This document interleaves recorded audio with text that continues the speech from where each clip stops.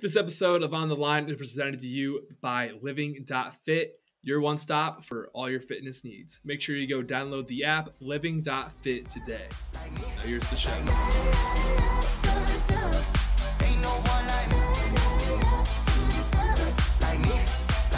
Welcome to On the Line. Today is Tuesday, June 21st, and we got a great show for you guys. We got Christos Giagos on the program. We got Cody Law on the program. Very fun show. We wrap up with our winners and losers for the week and some shout-outs. But without further ado, if you're listening on YouTube, hit that subscribe button. Listen on Apple, Spotify, Deezer, Stitcher, or any podcasting platform. Hit that follow. Maybe leave a review. Without further ado, let's go on into Christos Giagos. We are joined by a very special guest. He's a California kid turned Florida man. We are joined by Christos Giagos. Dude, how's Florida treating you? Oh man, I love it. I fell in love, you know what I mean? Like, I thought I was never going to leave Cali. I was like Hawthorne native, LA for sure, all day, ride or die, And after COVID happened, it started turning into crap. And I just didn't like it politically. I still love the weather. I love all my friends and family, but just the rules and whatnot. So I was kind of getting burnt out a little bit and was open to change a little more, but not really, you know what I mean?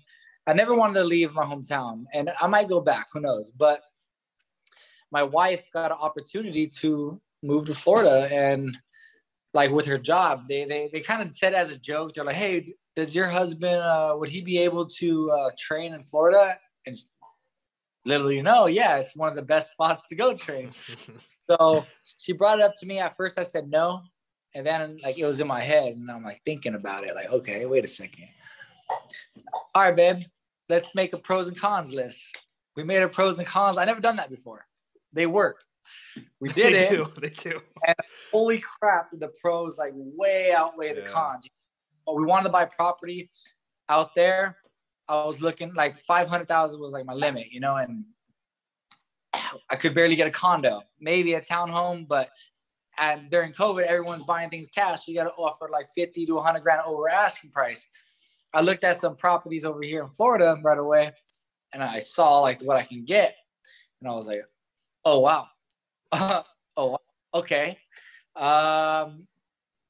So we thought about it. We made a pros and cons list. The worst thing was me not having any steady income because I had a bunch of clients out there and then friends and family.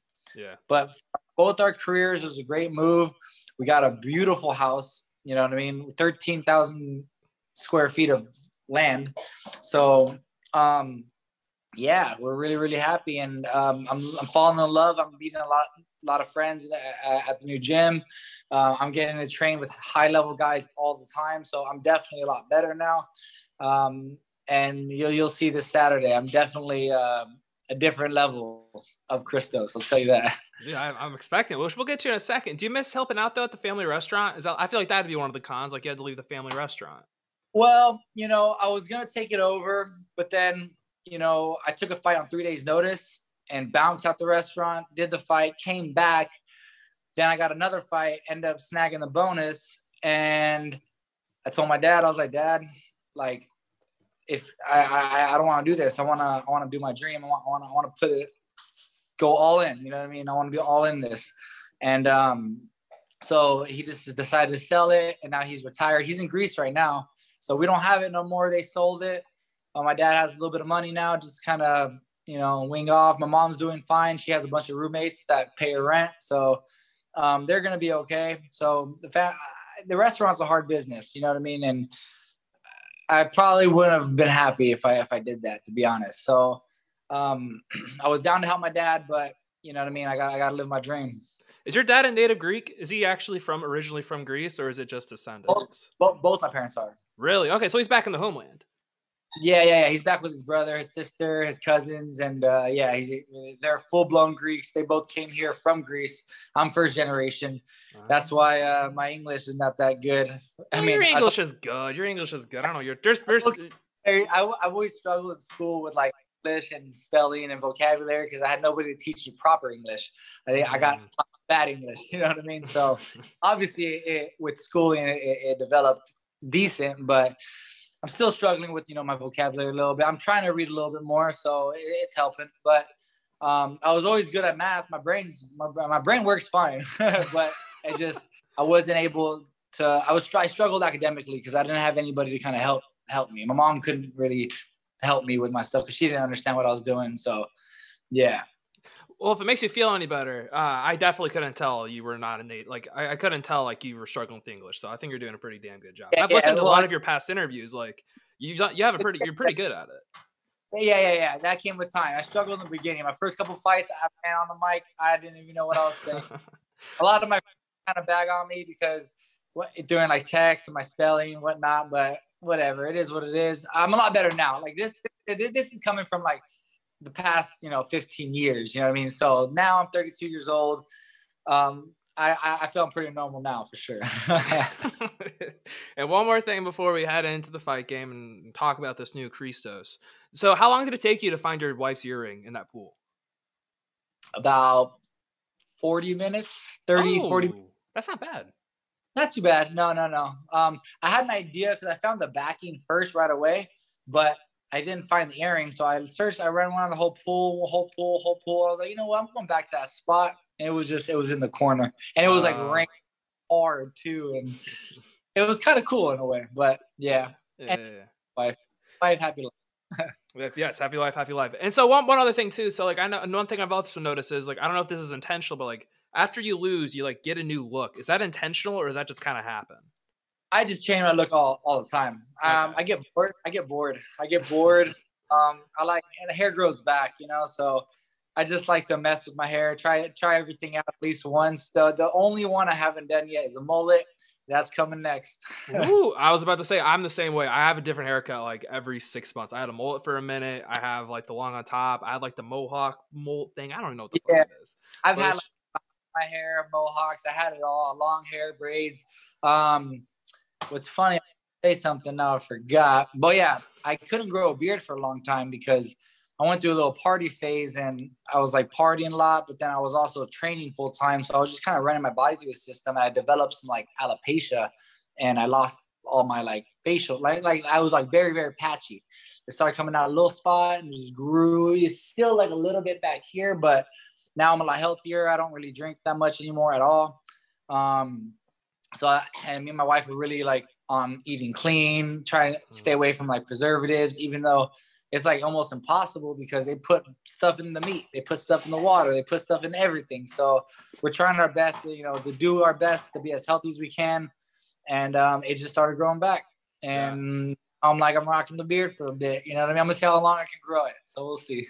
I mean, it helps. Apparently, it helps with like the chin. So I mean, we want to deal about getting worried about getting knocked out, even though like you really have to deal with it. Yeah. You know what I mean? A little extra padding. I have the same issue though. I'm a little patchy on the side, so it's like it's still rough, but it's not. No, it was that.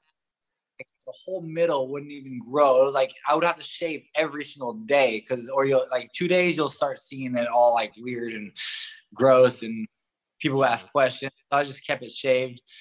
So yeah, it's called the chin gear. Yeah, there we go. So let's talk about this new Christos. So obviously, like the last fight didn't go your way, but I mean, to make even like you don't want to like make excuses or anything. But like Arman's probably like the hottest prospect, probably the best prospect, 155 at the moment. And it didn't go your way. But honestly, for me, when I was watching the fight, it almost looked like when he got you, almost like you just kind of like tripped over yourself, and that kind of was what fucked you over. Is that kind of accurate? I know obviously he clipped you, but do you almost feel like you could have stood and just kind of tripped over yourself?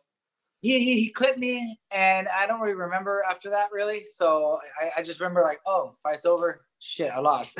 But when my manager, they offered me that fight. Nobody would take a fight against him, and they offered me in August, but like I was getting ready to move to Florida, And so I said, hey, I'm about to move. Like, can we do it later? And then he said September, like the next month. And I already told him later I'll do it, but I didn't know it out that soon. But I don't want to say no because I never really say no to fights. If you look at my guys, I fought a bunch of studs. Yeah. So I'm always game, but I'm not the guy who makes excuses. He won that night. He was a better fighter that night. I was definitely in shape and I prepped as much as I can, but I went to a new gym. I just beat one of their guys. He's actually been cornering me now, but he's cool, super cool guy, Sean. But I beat one of their guys. I don't know nobody. So when I'm sparring, I don't know anybody's game. I'm like new to it. And I wasn't sure if I had a good camp or not, because, you know, I had no coaches telling me nothing. I didn't know anybody. It was awkward. And I just felt off, to be honest. And I'm not just saying that. I know this because fight week was the most nervous I've ever been for a fight. And I've fought studs before, you know what I mean? I knew like Charles Oliveira, Josh Emmett, and I've never been this nervous. And I'm like, damn, and I was just worried about if I had a good camp or not. But mental game is definitely most of the fight. And a lot of people from the gym after the fight told me I probably shouldn't have took the fight. It was a little soon. I lost you there a little bit. No excuses, but I know my mental game was there. Physically, I was there. Mentally, I wasn't. A lot of people, Derek Brunson told me, like, hey, I was going to tell you, you shouldn't have took that fight that soon. The UFC's trying to, you know, hype these guys up. You should have took a couple fights, get used to Florida a little bit. So it is what it is. But walking in this fight, I feel a lot more confident. I got a lot more friends. Guys, sorry, my dog's making a little squeaky noise. It's fine. We've had worse. We've had worse. So now, like, guys that like were giving me trouble in the beginning, I'm doing a lot better with now. So like, just the confidence walking this fight is just awesome. You know what I mean? Like doing rounds for Armin fight, I wasn't winning most rounds. You know what I mean? It was tough getting adapted to every round being a hard go. And now I'm like I feel like I'm one of the best guys in the gym. One of them, you know, there's a lot of good guys, but I'm definitely well respected now. People know who I am. And I feel just a lot more confident walking in this fight for sure. Oh, 100%. And I think it's another thing too, where like, I don't know, man. Just as you said, you kind of just take killers, and you kind of just don't know how to say no. I feel like that's kind of be a thing. Like you got out of the UFC, you go and fight Josh Emmett. I don't think we'd all know Josh would be what he is now, but I mean, that was still a tough fucking fight right out of the UFC. He was undefeated. It was for a title fight. I wanted to get back as soon as I can, so I was like, let's do it. And when I got cut for some bullshit anyway, man. I didn't even lose 2 in a row or nothing like that. I just the new Reebok deal came. They cut a grip of fighters, and I was just one of those guys that got the shit in the stick. They still paid because they re-signed me first, and then they still paid me my show money because they owed me a fight. So it was just I got bad luck, you know. Yeah, but ever since I've been back, I've been doing some damage. So I'm ready to keep it going, keep it rolling. Exactly. And now, but the UFC probably also will hold you to a higher regard now. They'll probably treat you better now, especially took the fight against Armand. And as you said, no one really wants to fight him. It's hard for him to find a fight. And so just real quick before we keep moving on is, out of all those killers you have fought, who do you think has hit the hardest? Hit the hardest? Hit the hardest. Because you've hit some hard hitters. Probably Josh Emmett. Really? And he's at 145? Josh, damn. Well, I fought him. He was a lot bigger, I'll tell you that. but he was big. Yeah. He was big. I watched him like, dang, he looks a lot smaller. He's not as muscular as when I fought him. If you look at the weigh-in pictures, he was pretty big when I fought him. And he hits pretty damn hard. Was it weird when you went to Sanford though? Like when you started training with like Gilbert and guys like that you like fought in the past? Yeah, Gilbert's cool. Yeah, he's cool. Yeah. Yeah, Sean's super cool. Like at the end of the day, it's all business. Sean, he fought 4 guys at that gym already. But he fights him when he comes to the gym. It's crazy. It is wild. It is wild. And so now and let's talk about this upcoming fight, man. As we said, like we got this new Christos coming. You're fighting another prospect in Thiago Moises. And it kind of sounds like your confidence is, even though you're coming off a knockout loss, is kind of at an all-time high. Yeah. Oh, definitely. Thiago's good. He was ranked number 14 at one point. Very technical fighter, good jiu-jitsu. And I think my jiu-jitsu is underrated. If he wants to take me down, he can go ahead and try. Armin tried to take me down. He couldn't get done. But then he clipped me. I feel like I'm going to defend the takedowns. And I just feel like I'm a little more violent. And he doesn't do so well off his back foot. And that's what I plan to do is put him on his back foot. I'll bring the fight to him, but obviously I have to be patient, not make any mistakes. Guys like this, you can't make mistakes or they'll capitalize. So just being patient, just picking my shots. And once I feel him kind of feeling the pressure, just let it all go. Exactly. And I know one thing you said in the past too is like I think it was like Oliveira was the last time you really felt like this. Is like you were so freaked out when you got to the ground. You kind of just so focused on getting back up. Is that one of the things you've kind of been focusing on this camp too? Is like trying to make sure like I'm good on the ground, like I don't have to freak out and worry about getting up right away. Yeah, like my jiu-jitsu, old Jiva Santana, he told me, he's like, you need to trust your jiu-jitsu. You know what I mean? Because I got good jiu-jitsu. And instead of panicking and knowing I'm not supposed to be there, I got to get up, play the jiu-jitsu game. If I lose a round, I'll get another one. I won the first round with Charles Oliveira. So if I would just play jiu-jitsu, gave him that round, we would have won the third round 1-1. Who knows what happened, So I just got to learn not to panic. And when I'm in a bad situation, just stay calm and work out of it smartly instead of just stressing out and trying to force to get up. And that's what I try to do. But like I said, I made a mistake and he capitalized. And Charles Oliveira is not a guy you got to make mistakes with. And he is the champion. So that's another, again, if you kind of look back on the losses you've had too, like every single person you've lost to is either a highly touted prospect or is like a pretty much contender / champion. Like it's just, yeah. And so it's just like, it's not like you're losing to a bunch of bums. You're losing to guys who are like legit guys. Yeah. There's nothing you really do about that. So it sounds like the 9-month layoff too then was more of just you getting used to Florida, getting a real like good amount of time in Sanford to get prepared for your next fight. I told my manager I'm going to take the rest of the year off. I just want to get more adapted, kind of get a little feel for Florida, settle in my house. Cause like my first days of training camp, I didn't even have my clothes here. I was using like train, wash. And I borrowed some clothes from one of the teammates there. So like, it was a mess. So everything's good now. I'm settled in. I feel great. I feel confident. I got the dream team cornering me. I got Greg, Henry, and Sean Soriano. Ooh. So everything's going well. You know what I mean? Everything's going really good. I couldn't ask for a better camp this camp around. And I just hit my all-time best run. I always do like a 3-mile run to kind of test myself to see where I'm at. My best time before this was 3 miles for like 6:18 minute mile pace. This run, I just hit 6:14 minute mile pace. So I'm definitely in the best shape I've ever been in. So I'll let it all show out on Saturday. No big deal. Is it nice to be fighting in the States again too? Because I feel like you for a while you were like literally traveling everywhere, and now you've had a little streak of being back in the States consistently. I did 5 countries, well, with the US being one of them, but 5 countries and 5 fights before, so it was pretty gnarly. But it's pretty cool though too. Do you kind of miss it a little bit, or are you like, yeah, I'm cool with fighting in the States? It was good as an experience, but I'd rather fight in the States. The whole jet lag, traveling, it does take it out of you. I enjoyed it when it was happening, but now I just unless it's like Japan, I want to fight Japan and. It's one of those I'd love to go, but besides that, I'd rather fight in the States. What was the hardest place to adjust, like in terms of jet lag and all that? What was the hardest place? Russia. Well, that night before weigh-ins, I didn't sleep a single minute. I was just in bed trying to sleep and just stayed in bed for about 6 hours. Just closed my eyes, trying to stay asleep, but I couldn't do it. I couldn't sleep. I weighed in and then took the fattest nap I did. I had like that's the daytime. Oh, that fucks up your sleep the next night though. So you probably didn't get like a full night's sleep before the fight. Then it sounds like. Yeah. That was a wild fight too. I thought I won that fight. That guy trains at Sanford as well. He hasn't been there in a while. Shamil. Yeah. Undefeated. I fought like the Russian prospect over there, and everyone told me like some of the guys rewatched that fight after they found out I fought him, and some guys at the gym told me they thought I won that fight. I dropped them in the first and the third round. You know what I mean? You got to give me those rounds. So. I broke his orbital in the third. I definitely won the first round, and I lost a split decision in Russia. You know what I mean? There might have been some bias there. There might have been a little bit of hometown cooking. I didn't want to bring it up. You brought it up, though. I was like, that's a little bit of hometown cooking there. Yeah, and then a bunch of after I fought for ACB again after that, a bunch of the Russians was like, hey, did you think you won that fight? You should call him out again. Do you think you won? You should call him out again. Because even some of the guys thought like I should call him out and refight him. But I don't really want to fight the same guy twice unless it's like for like a top spot. You know what I mean? Yeah. What's done is I showed what I did in that fight. Everyone can go watch it and watch itself. So yeah. Bigger and better things. If it's like a top 10 spot, yeah, we'll fight him again. But like you're on the bigger and better things now. Bigger and better things in the second UFC stint.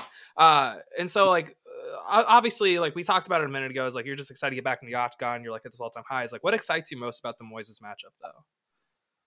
The fact that he's been in the top 15 already, so beating him will definitely show that I belong in the top 15. And after this, I get my hand raised. I want to call out. Nobody in specific, like in particular, which I just want another top 15 spot. I think I blew my last shot with Armin, but obviously he's probably going to be a title contender at some point. So I just want another run at it. I definitely know I belong. I'm confident enough knowing I belong, and I'm pretty well-rounded. I think I'm as well-rounded as they come. I got great striking. I got good wrestling. I'm almost in the top 10 current guys with the most takedowns right now. So I got 20 takedowns in the UFC already. I think the number 10 spot's like 21. Maybe it's more now. I don't know. But I just checked it like a couple weeks ago. I mean, like a couple months ago. So I don't know if it's changed, but yeah, I was ranked number 7 for my takedown accuracy. My jiu-jitsu is good. I'll tell you, it's very underestimated. So, yeah, but I definitely want to get the knockout this time. Yes, one other finish because you got the first finish for what? Like at 262, you got your first finish. What, like 5 years? Yeah. I mean, I go for finishes. Just sometimes they don't, they go down, but they don't stay down. Didn't you admit though, like in the fight against, I think it was Minas, when you said like, I just wanted to get the win. I was just because it was a short. Was that the short notice one? You're like, I just want to get the win and not worry about anything else. Notice I had him in a rear naked choke. I thought I had it under the neck, but I didn't have my hooks in, so he snuck out of it. And then when I had him in the head and arm, I definitely can finish it now, but I was not confident with that choke before. And after that fight, I went, and now I can do that choke really well. So, but yeah, that fight definitely, I just want to make sure I had the gas to get through it. All I was doing, I had neck surgery prior to that. So all I was doing was running. I was running like 10 miles at a time, and I was doing jiu-jitsu, and that's about it. I didn't do any really striking that much, and I was just kind of making sure my neck was good. And I wanted to fight, and I thought I wasn't going to fight in 2020. And then they called me on Wednesday, hey, he got COVID. Rick Glenn got COVID. You want to step in? This is a great matchup for you. His ground's not that good. I've been doing a lot of jiu-jitsu, so I knew I can squeeze out the win, and I was hoping to get the finish, but I didn't want to overexert myself. No. You gotta get. Sometimes you gotta go for the paychecks, and also just like to stay in the UFC. You already got cut once. You don't want to get cut again. So that's always exactly. Don't want to go through that again. I'm excited to see the new version of you, especially like you've been a durable guy. You're very well rounded. So I'm excited to see what's going forward. But let's move on. I'm gonna get to know you a little bit. There's other things I want to talk about outside the fight game a little bit. First off, is it true you like grew up in a trailer? A little bit. Yeah, you did some research, huh? Yeah. When I was about 8, 9 years old, my mom, she bought a house prior, but then the 2008, the recession. No, I was 18. Yeah. No. That was way before that. It was like 2000. Yeah, about 2000, like 1999, 2000. We moved to a trailer park in Gardena, and we lived in a trailer while my mom rented her house out. Yeah, I was there for about 4 years, maybe 3-4 years. And then we moved back because I still went to school where we lived in Hawthorne. And but yeah, we grew up there a little bit. And looking back, like, it seemed good while I was there, but looking back, it was very trashy. Very good. Yeah. And a lot of bad things, like, with some family stuff. And so just, yeah, it is what it is. Coming a little bit from the trailer park, but then we moved back to the house, and everything was good about that. But we always had roommates. My mom had people living in our house so she can help pay rent. Because my dad wasn't always in the picture, in and out. And my mom needed money because she worked 2 jobs, and so she needed help paying the mortgage. And yeah, and just a little bit of a struggle, but seeing my mom go through it, I mean, she's still doing it, but seeing her go through it definitely helped me become a hard worker. She taught me how to be a hard worker. And then we opened up the restaurant when I was about 17 years old. Right after I graduated high school, they just put me to work. I started going to El Camino College for a little bit, but they kind of like egged me to drop out so I could help out because they just opened up a second one after that. And that one didn't do so well, so they sold it. But we had one that did pretty good, and that pretty much saved my family. Yeah. Sometimes those hardships that really mold you and kind of like help you become successful later on, because you see that stuff, don't want to go deal with it again. Especially now looking back, you're probably like, man, that's crazy what I went through. And this is gonna sound super not close-minded or like whatever. I'm gonna sound stupid as shit. Being in the Midwest, I don't know why I've never associated trailers and stuff like in Southern California. You think of Southern California in the Midwest, you always think of like, palm trees, houses, all that kind of stuff, which is stupid for me to think. But I always thought of trailers in like the Midwest, the South, and like Canada. I don't know why. It just they're everywhere. Spots in California that happen. Yeah, for sure. Yeah. And that's where I learned how to drive when I was like 10 years old, going around the trailer park. 3 big lanes. It was a big trailer park, actually. And it just taught me grit, taught me how to be tough. So in a way, I'm kind of happy. So, it is who I am. It makes who I am. Exactly. I never tell. never wish for anything else. No, exactly. It's like those. You never know. Who knows where you'd be if you didn't live in the trailer park? You just don't, maybe you would still be at the restaurant. Who knows what would happen? You just don't know. Yeah, exactly. Yeah. Well, if I didn't have fighting, I'd probably be like a plumber or something. But you know what? I know some plumbers who make really good money. They do make money. Like electricians make like $100K a year. They're making better money than most of us out here. When I was in school, there was like I tried to tell you a joke because I didn't know what I wanted to be when I grew up, and the teacher asked me in like I think the fifth grade or something like, "Hey, what do you guys want to be when you grow up?" So they go around, everyone telling what they want to be, doctor, firefighter, this, that, and I said I want to be a plumber, and I got in trouble with the teacher. Kids laughed. Oh, and no, I'm good. Hold on. All right, kids laughed at me, and then now my girl's dad makes over six figures. I have a friend who has a plumbing business, makes over $1 million a year in his business, and he pays all his guys six figures. So it's like, all right, guys, maybe I'm not so stupid. Your teacher making $40,000-$50,000 a year. Hello. I think you're onto something early on. Like, what the fuck? They're giving. Yeah. Why'd you get in trouble for saying you wanted to be a plumber? Like, you didn't know you want to be like, I don't know, a plumber. You're like, yeah, people think plumbing's dirty and nasty and whatnot, but yeah, it is what it is. But I was gonna say something. I forgot. I've always wanted to be a pro athlete, though. I wanted to be in the NFL first. I've always drawn to be an activity. If I wasn't a pro athlete, I'd probably do some type of job like construction or plumbing, something active. Yeah. I'm just an active guy, and anything I do has to be active. And the big dream, long-term dream is I want to open up my own gym. So we'll see where that goes. Exactly. And you got a lot. You can also probably get experience with that, like over at the gym you work out at. So, Speaking of football, you're a big Rams guy. How stoked were you when they moved from St. Louis to LA? Oh man, I was so happy because I've been a Rams fan for a long time, and when they came, I got season passes. I still got season passes, and I was so upset they lost the 49ers because I would have got Super Bowl tickets for super cheap. Yeah. For at home, and since we didn't win that game, we didn't have home field advantage, so they only gave like 25% of the ticket holders tickets, and I wasn't one of those guys. I'm gonna have to go in this room because my phone's gonna die in a second. We're getting close. We're getting close. Appreciate it. Okay, good. All right. Oh, hello. You there? Yeah, we're good. All right.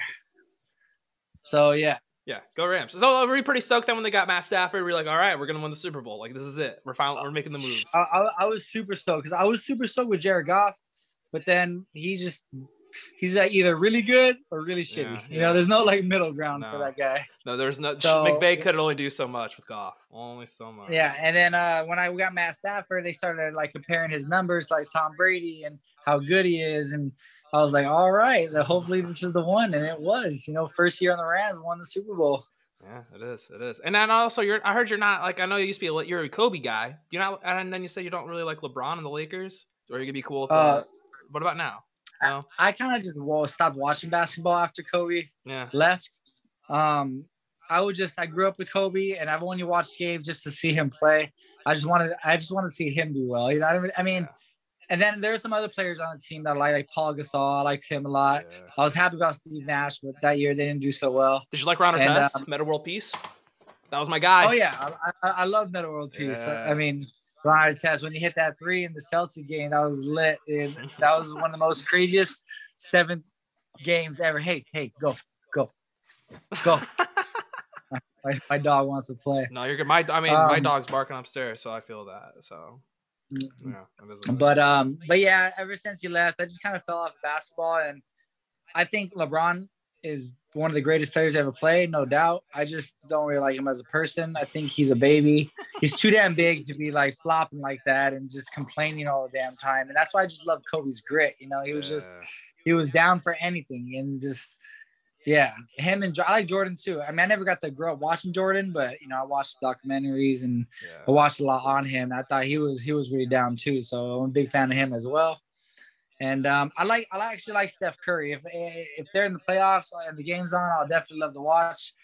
I like him because he's little and he does damage. So I like when guys have things like, again, like, he's little, but they still do well. Yeah. And but yeah, and LeBron just like, he's too damn good, too damn big to be just complaining all the damn time. And then he tries to get into politics and all that. And after that, I was just like, man. But I hated him for a while. I wanted him to be the greatest player to never win a championship, but too late. Only so far. That's why I didn't like the Celtics. They would like literally every possession, Jason Tatum and Jaylen Brown would be bitching in the finals about like not getting a foul call. Yeah. That's why I like the Warriors. Steph never complained. Well, Steph did complain, but he'd hit the shot though and be like, whatever. Very, very, very little. Very little. He's like 6 feet. It's not. Yeah, it's crazy. It's you see yourself in them too. Like you can see yourself a little bit. Like, all right, like I'm not gonna be as fast and maybe not as quick as him, but like maybe I could shoot as well if I like really try. You know, that little bit of believability in it, that is the fun part. All right, man. So I've taken up your time, man. Really appreciate you coming on. But before I let you go, obviously you said you want to get the knockout with Thiago Moises. Obviously, you're not gonna say loss or decision. What round? How do you see this fight going out, and how do you see yourself knocking out Thiago Moises?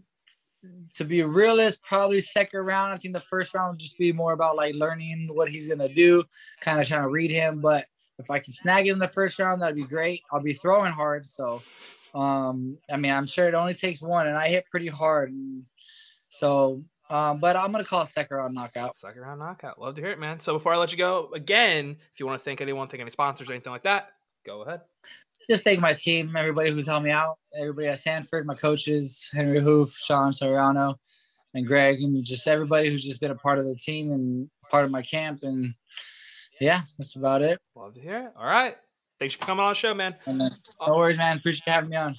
Love talking to my man, Christos, the last Spartan, the Greek, my man. But I want to once again thank the sponsor of the show, Living.Fit. Living.Fit is a health and wellness company that will help you achieve all your goals, from building muscle, losing fat, or just to try something new. Not only are there workout programs that we can help with your nutrition and build out your home gym. And for all my personal trainers out there looking to get certified in battle rope or kettlebell movements, we're the place to be. Make sure you go visit the website or download the app, Living.Fit. Now back to Cody Law. By a very, very special guest. He's one of the biggest prospects in MMA right now. He's the number 9 ranked fighter in Bellator in their featherweight division. We are joined by Cody Law. Dude, how is the hotel? And where are you guys fighting? We're in Connecticut right now, so Mohegan Sun. Ooh, yeah, that'll be fun. Yeah. It's my favorite place. Maybe my favorite place. It's been my 5th fight here, so I'm pretty used to it by now. Yeah, kind of just like clockwork at this point. It's going there, kind of doing all the going through the motions there at this point. Yeah, I know the routine. It's pretty nice. I'm familiar with the place, so I like it. Well, would you rather? So then, here's a quick thing. Would you rather fight in, like, let's say they're building a fight around you? Would you rather fight in Pittsburgh or down in Miami? Yeah, Pittsburgh. I'd rather fight in Pittsburgh. Pittsburgh would be amazing because I have so many like friends and family that would make it. You know, Florida's amazing too because I have an apartment there. So I can just drive to the fight, you know what I mean, and no income tax. But Pittsburgh is the dream. Yeah.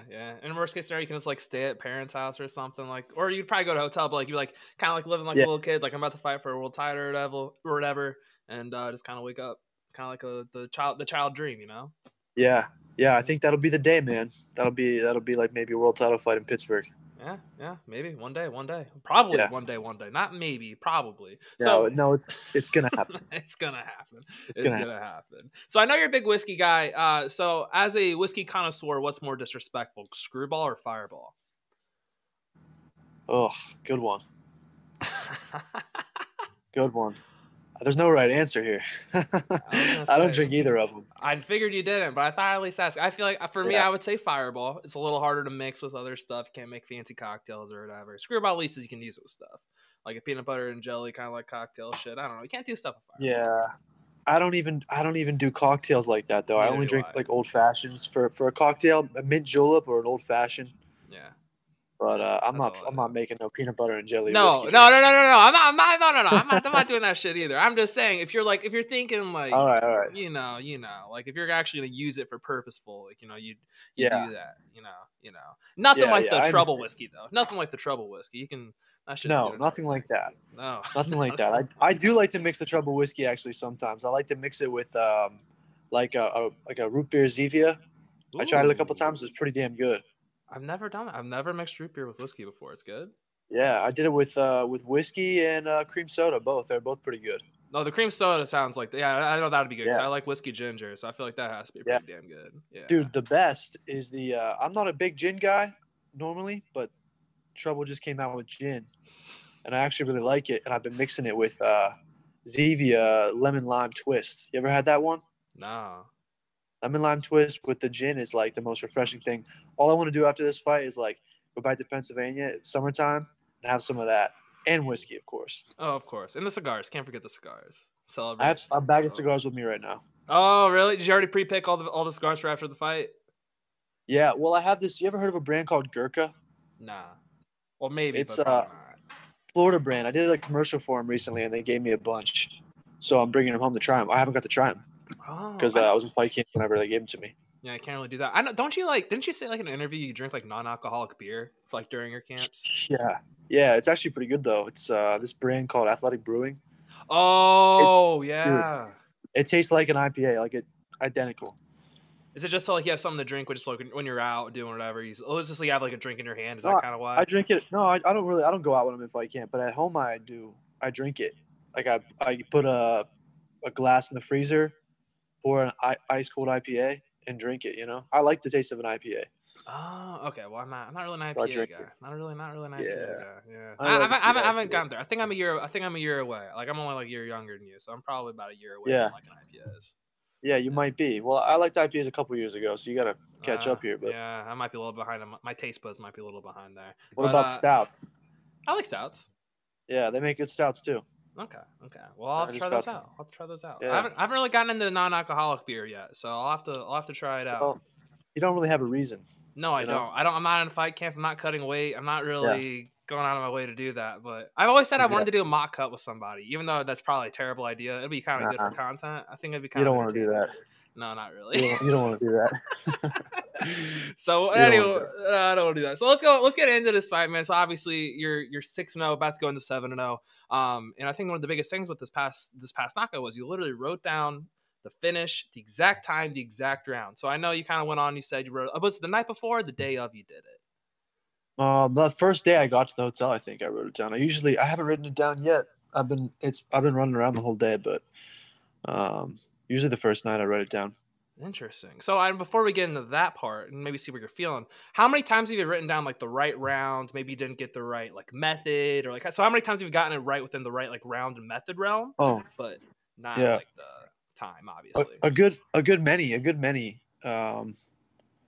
My first knockout, I think, in my amateur career, I wrote it down like round 1. I was wrong on the time, but I wrote down round 1 knockout and got it. And a couple of these professional ones too, I think. I'm assuming you didn't write down decision. I'm assuming you didn't write that one down. No, that's the thing. I don't write that down. So it's like, I kind of always write knockout down. So I'm bound to get it right, Yeah, you're bound to get it right. If you're gonna get the knockout, I mean, you're gonna get it like you should be close at least to the range. I mean, if you're in most knockouts, usually round 1, round 2, and usually I'm assuming pretty much every time you're writing round 1 knockout. Yeah, for the most part. I mean, I think maybe there have been other fights where I thought maybe this might go second round, but I don't know. I don't keep them, honestly. That's the thing. I think that's the power in it is I don't like cherish it and put it up on a wall and look at it all day long and think like I have to do this. I just kind of write it and forget about it. And if Abe hadn't caught a picture of that, I probably wouldn't even have known. Didn't you know though when you got the knockout, you're like, holy shit, I actually like drilled it. Like it was kind of cool. Yeah, that's what I mean. My manager took a picture of it in the hotel room before the fight when we were hanging out. Okay. So if he hadn't taken a picture of it, I wouldn't even have known probably. He took the picture and then was yelling at me in the cage that I got it right. And that's when I kind of realized. I thought I just was like really close. And then after I got out of the cage, I realized it was on the money.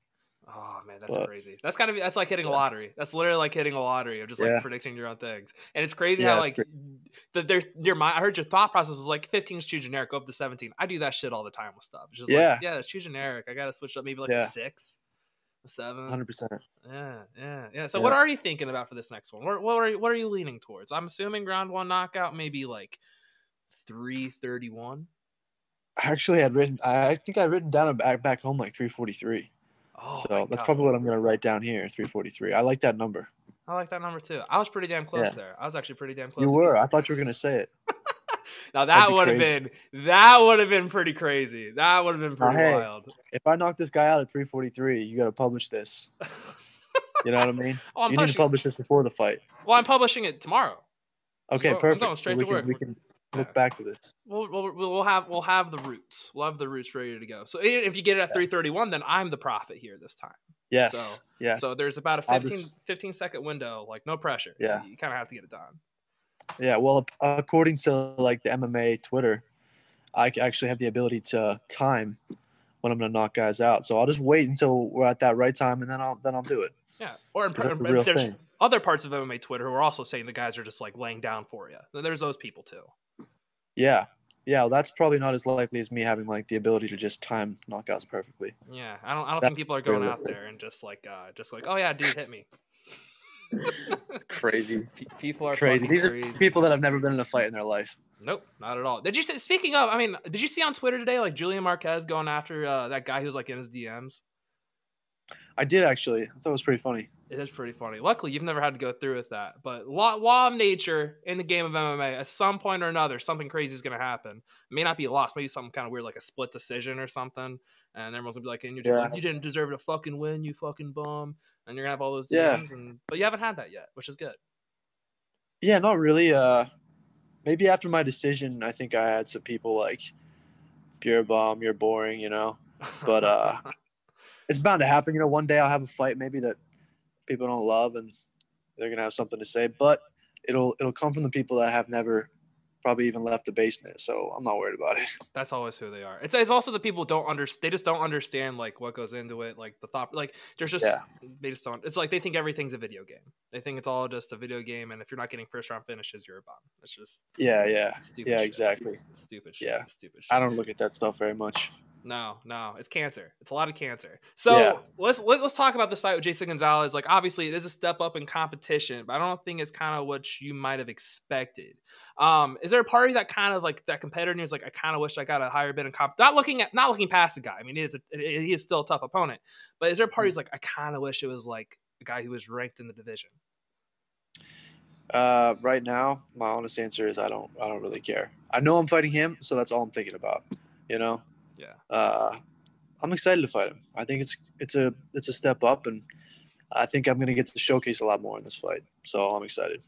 Yeah, exactly. I mean, I feel like I know even the past two you said sometimes like I think you said it's like trickier to fight the guys before like really when you get up towards the top. Yeah. It's a little more. It's like there's not as much tape. There's not as like it's just they're kind of a little more not reckless. Maybe that is the right word. Yeah, they are. Yeah, you can't find the tendencies.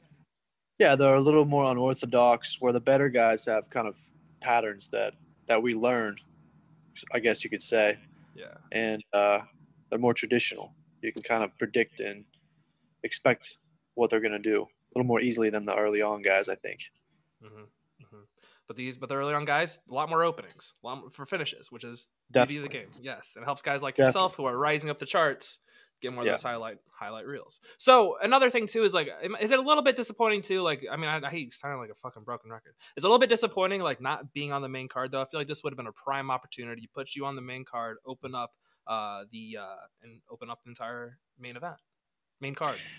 Yeah, it would have been cool. I don't know, man. They have a plan, whatever they're thinking. I'm not in charge. I'm just here to fight.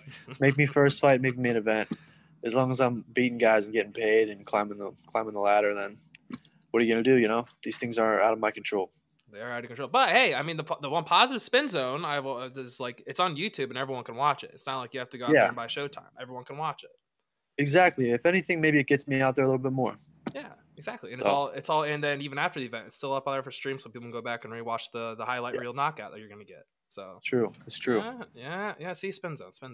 And so, and one more thing about this fight. And so before, like, obviously you've already said knock out all the kind of stuff, and you're excited to actually get in there and fight. But what's the thing you're most excited about with this fight? It's your 5th time in Connecticut. It is your 7th fight in Bellator. Like, what's the thing that excites you the most about this fight? I don't know, man. They all excite me. I think just the opportunity to show how much better I'm getting. You know, in the gym, I'm getting so much better, and I'm getting more and more comfortable. Every fight, I was rewatching some of my old fights recently, and I could see, like, I wasn't throwing my punches as confidently. I I wasn't getting my head offline as much. So I didn't have like the little nuances that I have now. So it'll be exciting for me to go out there and maybe have a little bit more exchange, a few more exchanges in this fight, and showcase some counter offense and defense and new attacks. I haven't really shown that much so far. It's just been, a few things. Yeah, So I'm excited. I can show more. That's another thing I was asked. Is there ever a part of you like there's some stuff I just don't want to show in some of these fights? I want to hold on for later, or even when you get in there, is it just like no holds barred? But or are you like consciously thinking like I don't want to show this? Oh no! Every fight is your last fight. I'm trying to win at any means, by any means. So I would never not show something. Of course, after the fact, I'm happy. Like great, as much as I want to show how much better I'm getting. If I have to keep showing one right hand after another right hand, and that's what gets the job done, then I can save the other stuff for down the line whenever I need it. Yeah, exactly. So another thing for like, I'm sure you've gotten this before, but I didn't ever get to it. But like, at what point in your wrestling career did you decide like, yes, I'm going into MMA? The very beginning. Really? Pretty much. Yeah, when I was like 13 years old. I actually just reposted a story. My mom found a picture of me from whenever I was like 10 years old with my hands up. My uncle used to make me and my brother box. Like we would throw on the Everlast cheap gloves and we'd box in the basement. So like I always kind of liked boxing and fighting and stuff. And then whenever I was a little bit older, like maybe 13 or maybe 14, I was watching a GSP fight and I decided like, well, this is what I want to do when I'm done wrestling. I was gonna say, I know GSP was your inspiration. That was the guy around. So I know you got the tattoo there. And what are the other tattoos? So I know, did you get that? Didn't you say you got that a little bit because of GSP? Yeah, I was young and like I was pretty inspired by him and stuff. So of course there's inspiration from him. It's not his tattoo, it's my own. Yeah, I know it's a little different. Yeah, it's yours. But yeah. It's like kind of the same like kind of general concept, right? Yeah. Do you have any new tattoos you're showing off this week, or is it all I have a bunch. I mean, this is the newest one. I just got like a little samurai sword with cherry blossoms added to this because I have like the butterfly and the bee. That's not new. It's somewhat new. And then I have this tiger. So are you going for full arm sleeves at some point, or is that the game plan? I don't know. Maybe it's growing on me. I wanted to do a forearm sleeve, but it's starting to. I'm really loving my guy Mark in Pittsburgh. He's amazing. He kills it. So I'll probably end up letting him go the whole way up. Just let him freestyle. I mean, he's doing a good job. Just let him freestyle. Let him do his thing. I could. Honestly, I could let him do that, and it would be good. Yeah, I bet he would do a very good job. So, and as we kind of already said, so you have your connections to Miami now as you train down there, and you got your connections to Pittsburgh. Let's say something nice about the people up here up north. I mean, I'm a Midwest guy. I got to represent the Midwest. Yeah. You got to give so let's say like, what's the best thing about training in Miami? Best thing about training in Pittsburgh, and then the worst thing about Pittsburgh, and then the worst thing about training in Miami. It's like the pro of each, and then a con of each. The best thing about training in Pittsburgh? Yeah. My coaches for sure. My coaches, Isaac, Matt, and Philip are the best. They got me ready for the jump to American Top Team. I showed up at American Top Team ready, versus showing up as like an amateur who didn't know how to fight, which was huge for me. So that's the best thing about training in Pittsburgh. And also I'm at home with my mom, with my family, that's super nice. Worst thing about training in Pittsburgh was the drive, because I live like my home is in a place called Johnstown, so it's an hour and a half away from my practices in Pittsburgh. So some days I would drive an hour and a half to jiu-jitsu in the morning for 10 a.m. practice. Then I'd sit around and kill time until like 4:30, drive maybe 45 minutes to the other side of the city, box, and then drive about 2 hours because it'd be traffic, 2 hours back home. And that would be like a Monday, Wednesday, Friday situation sometimes. So that was the worst thing. Now at ATT, I live 5 minutes from the gym. So I get up whenever I want. I'm right there. And best thing about ATT, probably same situation. Best coaches in the world, best training partners in the world. Everything's right there. It's 5 minutes away. Worst thing is maybe being away from home. Maybe. And it's hot as shit. So hot. But it's not too bad either way, No. The sweats come up a lot easier, you sweat a little better, lose some weight a little easier, all that kind of fun stuff. Well, if I had to cut weight in Florida, that would be great. But Yeah, but you're in cut weight out Connecticut. here. Yeah, it's a Yeah, little. exactly. But we got a heat wave. If you had to go outside, you can go through and what is it like 99 there? Probably like it's like 100 Oh, I degrees here. doubt it. What? 99 degrees in Connecticut right now? Maybe I don't know. It's like 99 degrees here in Indiana and like in Chicago. No way. I don't think. I got the window open here.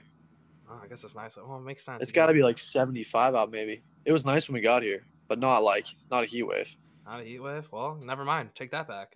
So I feel for you, man. That's terrible. oh, it's miserable. It's miserable. Can you get the humidity? Yeah. That humidity in the Midwest? Oh, terrible. Yeah. So one thing before I let you go, I know, like as you said, you grew up around Pittsburgh. You're a Steelers fan, but your dad was a Cowboys fan. If you had to pick one to choose, you're not gonna. This is not like this forever decision. But if you had to pick between the Steelers and Cowboys, who would you choose? Like to be like, okay, that is my team.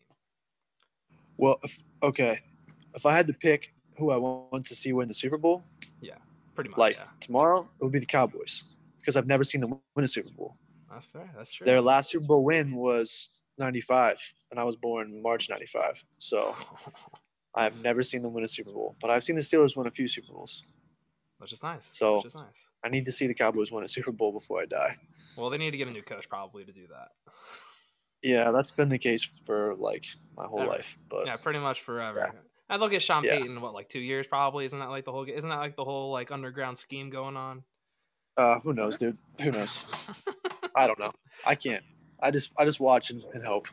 Watch and hope. That's all you can do. All right, man. So before I let you go, obviously, I think we've already kind of hinted at it. Round 1, 343. Yep. That's the prediction, the official prediction. Yeah. All right. Love to hear it, man. Before I let you go, if you want to give any shout outs to team sponsors, all that kind of fun stuff, go on ahead. Yeah. Well, I already mentioned Trouble.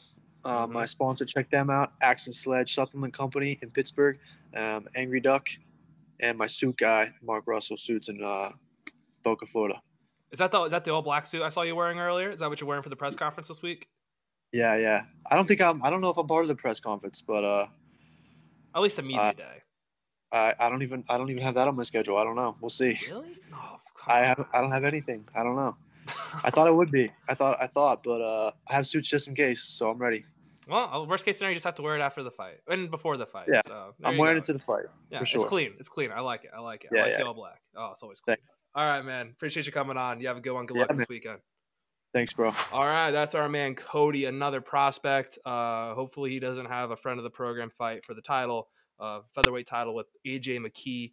But who knows? AJ should be in the UFC soon. So let's go on into our winners and losers. I'm going to keep my first winner nice, short, and sweet. My winner goes to the Lightning. Congratulations on getting your first win in the Stanley Cup Finals. We are recording this right as puck drops. So I'm probably going to look like a fucking idiot after this. But shout out to the Lightning for getting the first win. And they're my winners today. Harrison, your first winner. So my first winner goes against what you just said. My first winner is Valerian Nichushkin, the forward for the Colorado Avalanche, as he has been having a hell of a opening first 2 games for the Stanley Cup. He's already up to 3 goals for the first 2 games and an assist. Just absolutely dominating in an Avalanche team that's having a hell of a series already. And I don't know. I like the Avalanche tonight. I really think that they – and – oh, no, the Avalanche almost just scored. So, bit of live commentary while we do our winners and losers. But, yeah, Valerian Nichushkin. Hell of a series. I'm not even watching just so I can be disappointed in the end. Let's go on into my loser. My loser goes to Twitter troll / people who DM athletes and fighters. If you're on MMA Twitter today, you saw this. Julian Marquez got knocked out against Gregory the RoboCop Rodriguez. I mean, it was a pretty brutal fight. I mean, he got knocked down 5 times. It was a tough performance for him, but he'll bounce back. But anyway, that's not what we're talking about. This guy named Tyler_Ward13. Please don't message him, as he's already requested us to stop messaging him. But I'm going to read through his replies. He says, "Wake up, sleepyhead." This is after he gets knocked out. "You bum, you just got pieced to the Shadow Realm. You're dead." Those are 3 straight. He just 3-piece this guy, and no reply. That's a tough scene. Then he replied to the story. "Nah, you're not good. You're fucking dog shit, and you sold the lace so hard. Go to hell, you fucking bum. Fuck you." Buddy's big mad about something. Yeah, well, and then luckily for us, then Julian very happily posted that guy's. He took the screenshot and posted it in his story, and he was very mad. So this is how Tyler Ward responds. Again, please don't mess with this guy. Miley Cyrus doesn't want your do it. cock. You made Greg rich tonight. Good shit. He's laughing. That 50K to the bank after 4 knockdowns of the first round. Money fly, burr, burr, burr emojis. Gregory knocked any last brain cells you had into another dimension, my boy. And then finally, Julian responds, oh, looks like you need a friend. So to recap, that's 1, 2, 3, 4, 5, 6, 7, 8, 9, 10, 11 messages to get Julian to respond. God, I hope this kid was fucked up. Next one. I have tons of friends laughing at your miserable performance. I don't think this kid has friends. And the fact that you are making me go viral for clowning you is hitting different right now. What's the move? Fading you every fight? Yeah, that's free money. And so that was the last one we got in the original message. And so this is when Julian posted this on Twitter. And everyone immediately started messaging this kid, getting his family involved and all that other kind of stuff. And, you know, sometimes people can get aggressive. So let's move on. This is a day later. Tyler Ward reaching back out. Actually, and I don't know how many times he's this. I'm pretty sure this is not all the DMs. I'm pretty sure Tyler kept going. I'm sure he just kept going off and off and off and off, and he just had to pick and choose the funniest ones. This guy's definitely daddy money if I've ever seen it. Like this is. This is the embodiment of just being entitled. Here we go on the Tyler. Tyler Ward 22 _. He changed his name. He changed his name on Instagram. He even changed his profile picture too. So, maybe he's not liking what's happening. You don't have to share anything else, man. Enough. You already did what you had to do on Twitter. Just move on already. Man, what a son of a bitch. Like, actually, just stop posting about me. I apologize for what I said to you, okay? You don't have to accept it, but at least just stop posting about me. I'm tired of death threats. When I didn't threaten you, I just talked some shit. Now Julian knows he has them in a palm of his hand. Yeah. Oh, my God. Like it's clay. great. Man, welcome to the life of a UFC fighter who gets knocked out in the first round. It's a tough scene. Sucks, man. Probably doesn't feel good when people you don't know say disrespectful things. I get it, man. I'll make sure it stops with this next post. I got you. No need for another post. You're just gonna get your followers to DM me more stuff, man, and threaten to kill me. It's not even like that all from my end. I shared my opinion on your performance without mentioning any threats, and definitely not your family. Man, this kid is. He's on a bender. He's on a bender and a half. No, I think he's tweaking. He's getting some threats. Tweaking. Yeah. Oh, people found his address. I did want to point this out. They did find his address. Yeah, they found his address. I don't think no one's gonna do it. Well, I take that back. People are crazy. Anyway, back to Julian's message. I'm not sending anything rude, negative, or hateful to you. I'm just sharing what you've been saying to me to the world. It's not my fault random people are giving you unwanted an opinion about your marks. Sounds familiar, doesn't it? It's like getting random people to give you advice for something they have no idea what they're talking about. I wonder what that's about. So here goes Tyler again. They aren't giving an opinion. They're threatening me and my family. And what I've sent today is an apology. So if you want something to post, you can post that or just stop posting about me. Please, I regret what I have said to you, and I'm dealing with my family being sent threats. So please understand that, and please stop posting about me. I'm asking very nicely. It's one thing for people to threaten me. I can't take it. But my family, it's not right. And it's not right. Where are we at? Oh, just please leave it be. Got lost in the ridiculousness. Well, no, I thought there was another slide and there wasn't. But anyway, so that ended up happening. And then I'm pretty sure they sent a family friend in. And this family friend said, let it go. MMA fighters should be above the professionals. Sometimes a reaction to an insult is worse than the insult itself. It's over. Hand up emoji. And then everyone just kind of roasted her in the comments. And Shelly Young, she joined April 2022. She just looks like a Karen. So shout out Shelly Young. So yeah, don't rule of thumb, don't go after these fighters in the DMs, man. Like they're it's not gonna end well for you. It's never gonna end well for you. I've actually Harrison hasn't been in the past couple meetings. Past couple interviews, he's been busy with his real job. But what I've been telling all the fighters is to start taking screenshots, and that was before this. I was like, start taking screenshots. Like when you lose, take screenshots. It's the funniest shit. It goes viral every time, and it does go viral every time because these guys always look stupider than shit. So my loser is Twitter trolls and Instagram trolls because it's crazy what happens to them when it gets reciprocated right back at them. They just they crumble, and they realize what it's like to actually, live with that kind of stuff. Not built for it. So Harrison, that was a really long loser. Harrison, you're losing. Well, I mean, no one's quite built like UFC fighters. I will say that. They go through some shit. Like NFL players, NBA players, they get shit. UFC fighters, dude, they just got knocked out in front of millions of people. Oh my god, dude, I can only imagine like the roller coaster of emotions after that. Yeah, it's wild. But my loser is Corey Perry. This is going back to hockey again. He is on his third new team in a row after being with the Dallas Stars and the Montreal Canadiens the last 2 years. And you might recognize those two teams as the last two teams to lose to the Tampa Bay Lightning in the Stanley Cup final. He is currently with the Tampa Bay Lightning, and they are down 2-0. So if Corey Perry loses 3 Stanley Cups in a row with 3 different teams, I think that's the funniest outcome possible. If you're the Toronto Maple Leafs, you sign him so you're guaranteed a slot in the Stanley Cup Finals. Exactly, it's as easy as that. Easy as that. Canada, you're welcome. Yeah, but what was funny? Valerian Nichushkin just put the puck in the net, but it was called back for offside after like a 5-minute challenge. So my winner was about to be proven right, but just challenges. All right. Well, my winner goes to Klay Thompson. Moving on, Klay Thompson today has been a menace. First, he lost his hat. Driving his boat, he dropped his ring in the crowd. He ran over a fan because he was tumbling from whatever substances he was on. The Warriors themselves have just been winners. Here, I know your Draymond's your winner. It's just the way they've been acting after this finals. I love it. It's peak pettiness. It's been perfect. And they deserve it. They deserve it for what they've gone through the past 3 years. Like Klay's 2 injuries. Like if Klay punched someone today, I'd be like, I get it. It's cool. It's whatever. Like people wrote him off as a player after that, even though Maple Jordan is the number 2 now. Let's get that out there real quick. Just saying, Maple Jordan truther here. But Klay Thompson is a big winner though. He's just been a menace. They've all been menaces. It's crazy that they won Game 7 though last night, and they're already having a parade though today. Happy Father's Day. Yeah, Happy Father's Day. Happy Father's Day. It was no, I'm not saying that. It's been so good. I mean, it's just been incredible watching them do whatever the fuck they want to, and as you said earlier, it's absolutely deserved. Like, it's good on them. So and Draymond ripping on Boston has been so nice. Chef's kiss. And I love the graphic coming out again from the we talked about it, the like series predictions from ESPN, like the FPI had like Boston's like 86% chance to win.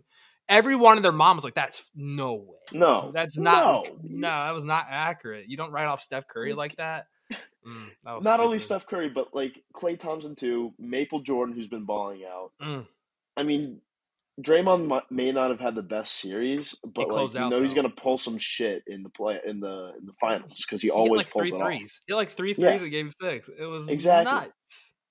They always find a way, and good on the Warriors for proving that they are in fact a goddamn dynasty. They are a dynasty, and I'm excited to see what happens next. I also love seeing Andrew Wiggins being faded as fuck all week. It's been great. It's been awesome.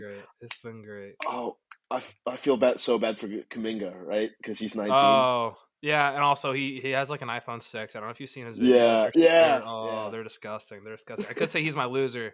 My loser goes to Drake. He dropped an unexpected album on Friday. He's paying millions, if not billions of dollars to people to try to act like this thing's good. It's terrible. Jimmy Cooks, like it's like when you watch it's like when Chris Paul hit a 3 when they were down 42 in Game 7 or Game 6 or whatever. It's like, there's a 3-pointer as the Suns drop it down to 42, and that was Jimmy Cooks.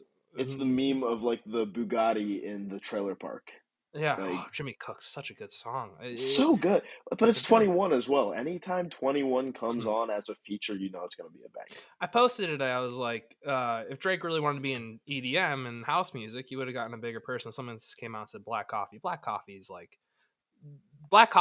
to me is like, how do I put this in respectable terms? I'm closer to Black Coffee than Black Coffee is to Drake in terms of like notoriety. That's how I'm going to put it out there. Like if Drake wanted to be, if he wanted a house guy, he would go for like he would get Diplo the people headlining. He would get Diplo. I don't even consider Diplo like a house guy, but in terms of name value, that's the kind of like value. You're looking for guys who are like headlining festivals, things like that. But no, Drake's not doing house music. It's just like a B-sides album. It sounds like, minus Jimmy Cooks, which is a banger. So shout out Jimmy Cooks. Shout out Jimmy Cooks. Shout out 21 Savage. Yeah, shout out 21 for saving, for being the one saving grace. Harrison, your last loser.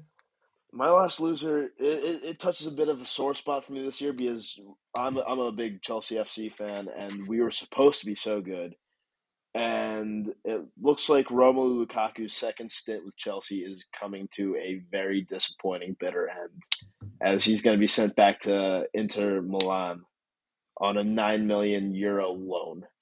And I'm just so pissed it didn't work out, because we should have been dominating the Premier League.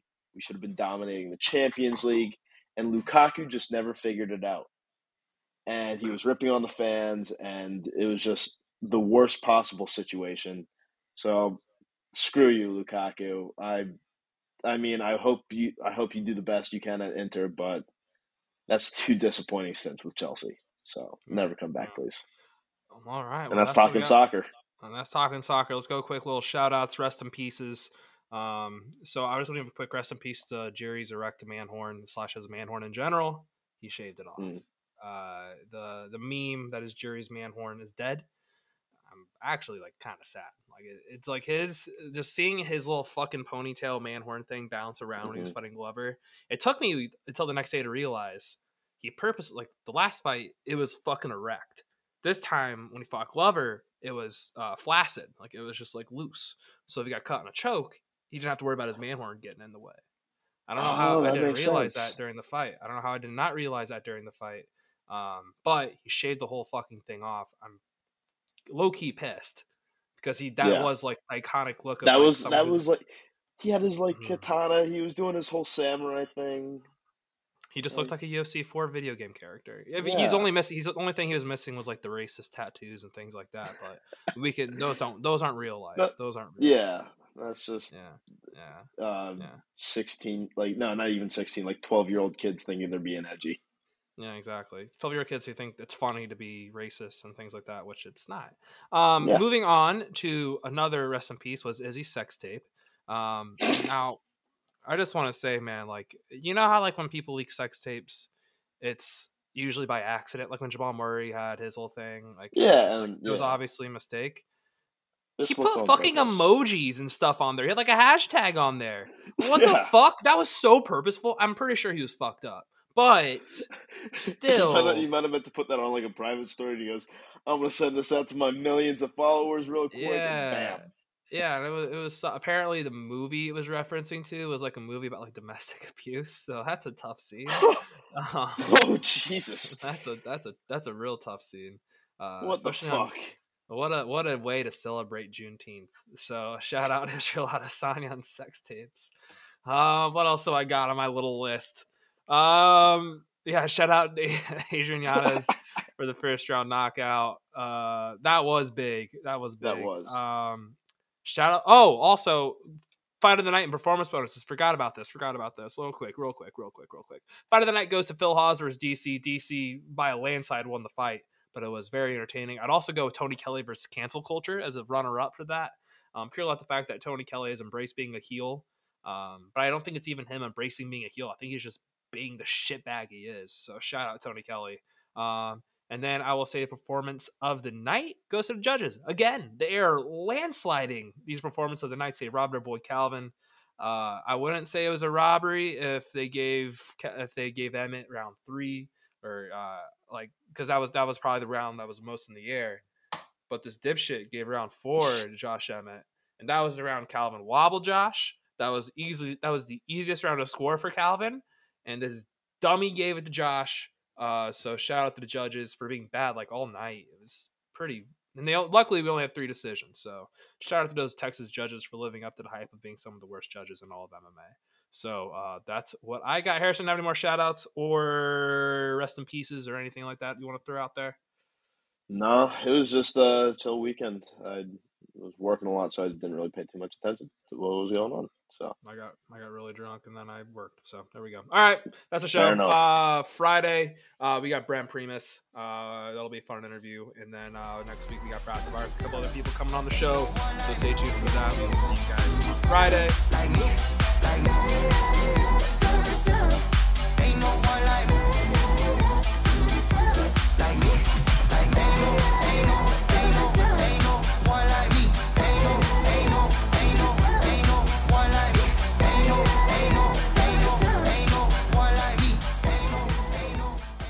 Thanks for watching. Thanks for sticking around with me all the way to the end. I just want to once again thank the sponsor of the show, Living.fit. If you're looking to better yourself, make sure you go to download the app or visit the website living.fit today.